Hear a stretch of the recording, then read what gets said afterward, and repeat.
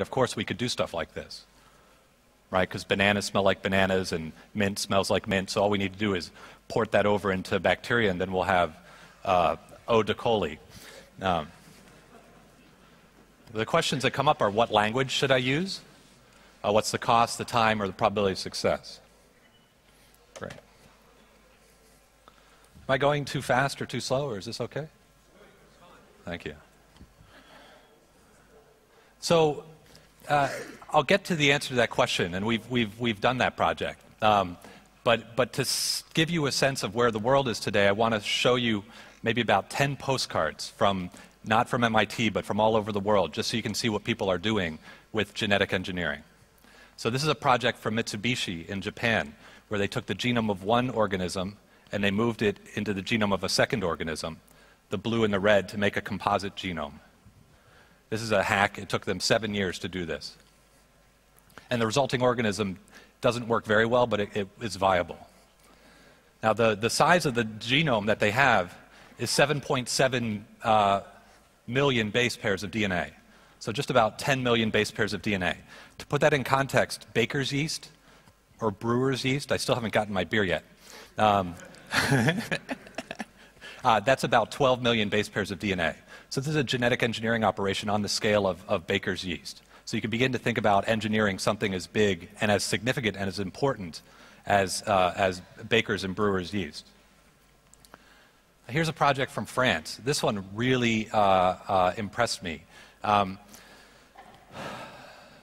The human genome was sequenced in 2000, our own DNA. And people have now, you can get that sequence on your computer and you can study it, right? So if you want to reverse engineer stuff, there's a nice thing to reverse engineer you.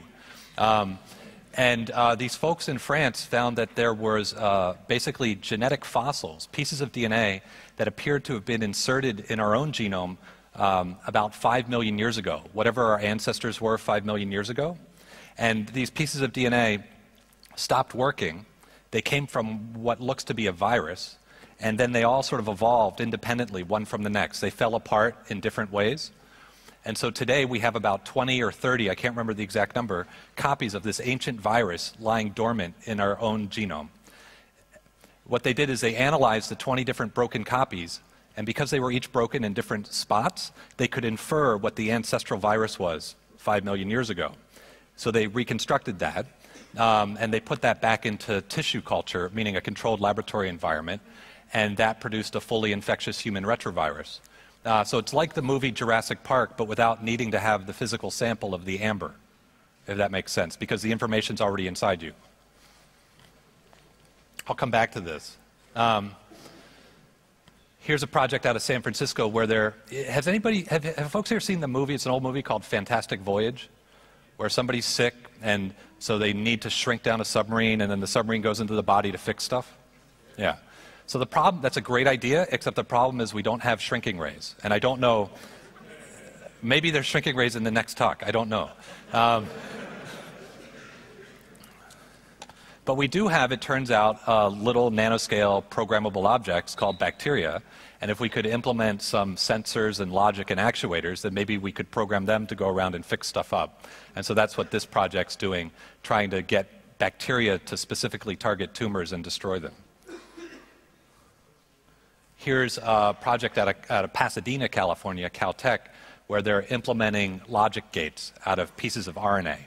So they have funny shapes, and they basically turn on or off in response to whatever signal you want. So it's like little molecular switches. Here's a project out of Princeton. These are bacteria growing, and the movie blips a little bit. Basically, these bacteria are running a genetic ring oscillator inside them, a little primitive clock. And the clock is controlling a glowing protein. So when it's noon, the cells are glowing, and when it's 6 p.m. or 1800 or whatever, the cells are dark. This is kind of old. I like the movie because it spells out sort of MIT, which is an accident. Here's a metabolic engineering project. Metabolic engineering is let's reprogram metabolism to make chemicals. And here a group at Berkeley is trying to make artemisinic acid for treating malaria and grow bacteria to make that instead of harvesting the chemical from wormwood trees.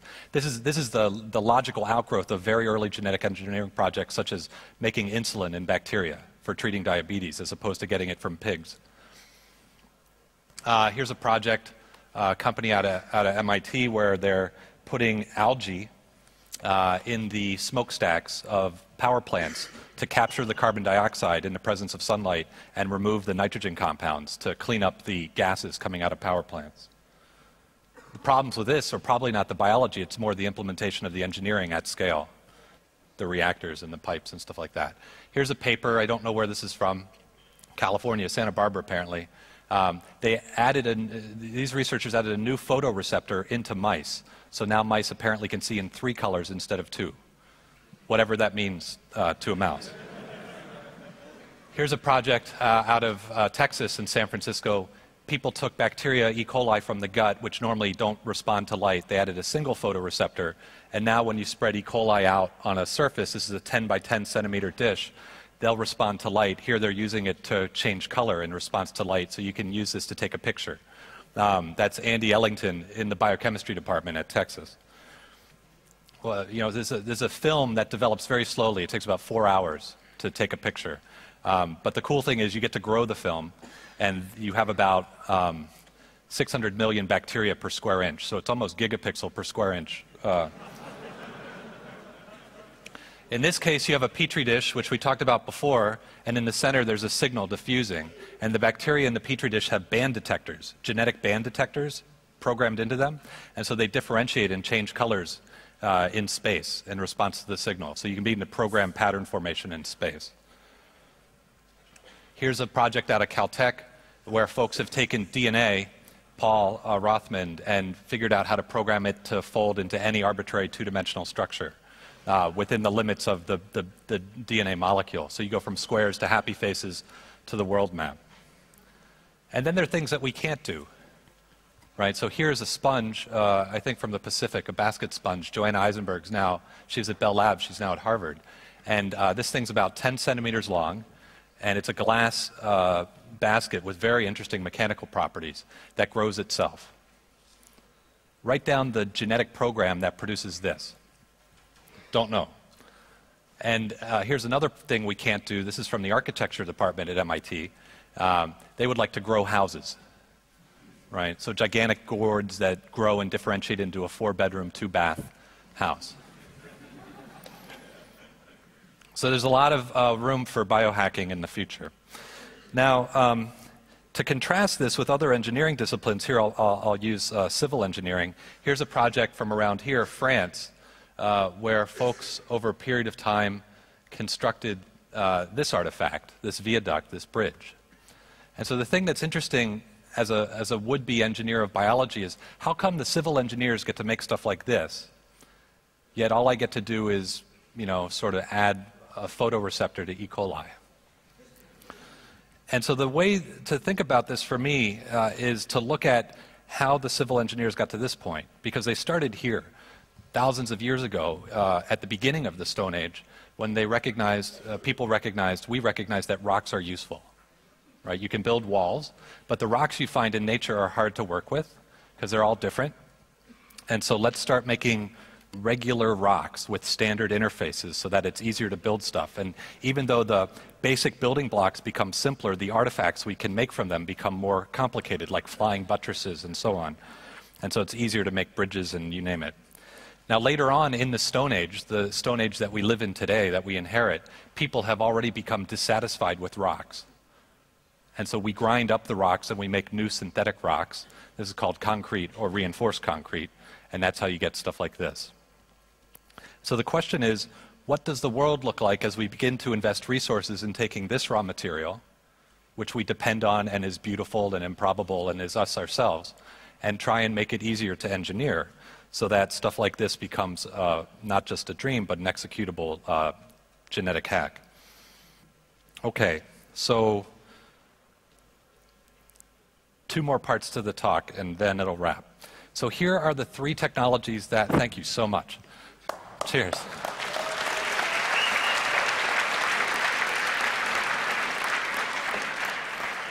Cheers. See, I don't know any more German, so I can't thank you. Wait, danke. All right. Is that right? Okay, so here are the technologies that biotechnology is based on over the last 30 years. Recombinant DNA, lets you cut and paste pre-existing fragments of DNA. PCR lets you amplify up DNA. And sequencing lets you take a piece of DNA and read it out, so you get the letters.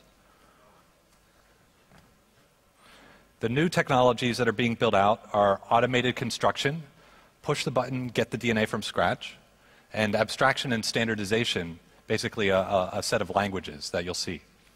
So let me talk about each of these very quickly. Automatic construction. So in the left are 4 jars of chemicals. One is the chemical A, the next is T, the next is C, the next is G. These chemicals are derived from sugarcane. You can buy these jars for $250 each. And you plug these jars into a machine called a DNA synthesizer, and then the DNA synthesizer takes information from a computer network, and it prints DNA from scratch. So if you've seen Star Trek where they have the food replicators, and they sort of, I would like a pumpkin spiced latte or something, and you push the button. This is a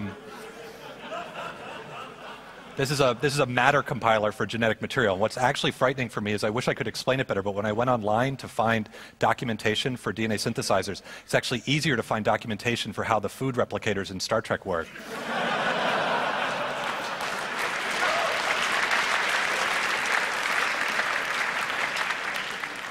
But nevertheless, what this is practically, to think about it, is a matter compiler for genetic material.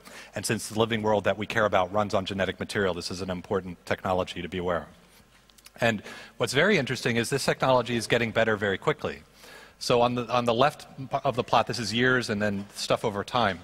The left plot is features per chip on microprocessors. This is Moore's law for computing, a log scale. And then the middle plot is how much DNA we can sequence in a day, if you're just reading out DNA.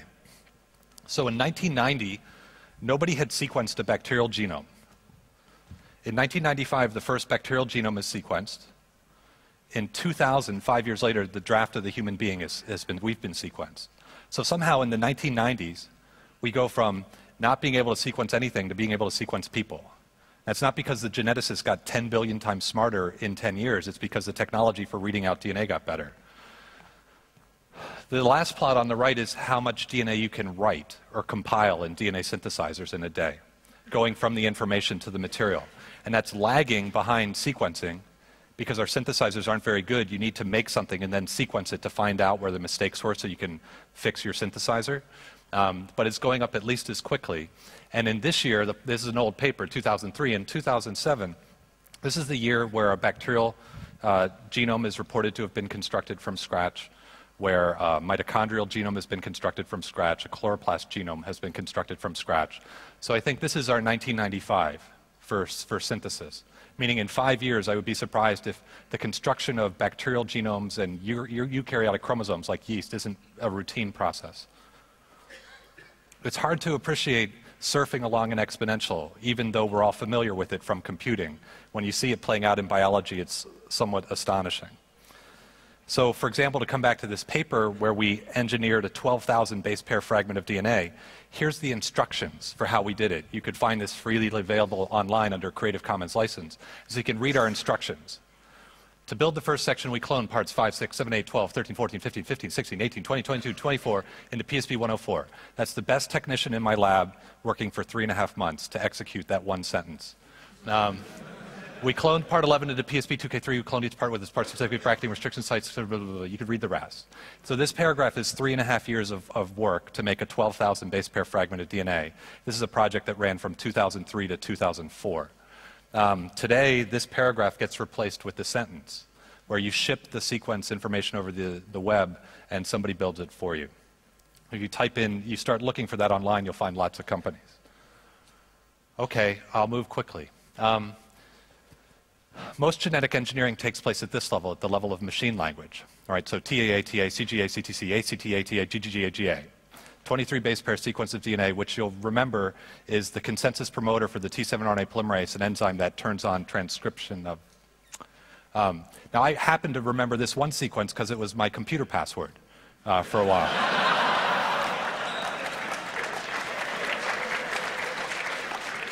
But the problem is there are a lot of sequences like this to memorize, and if one were to program DNA at this level, it would be like only programming in machine language, I guess, if I'm using the right analogy.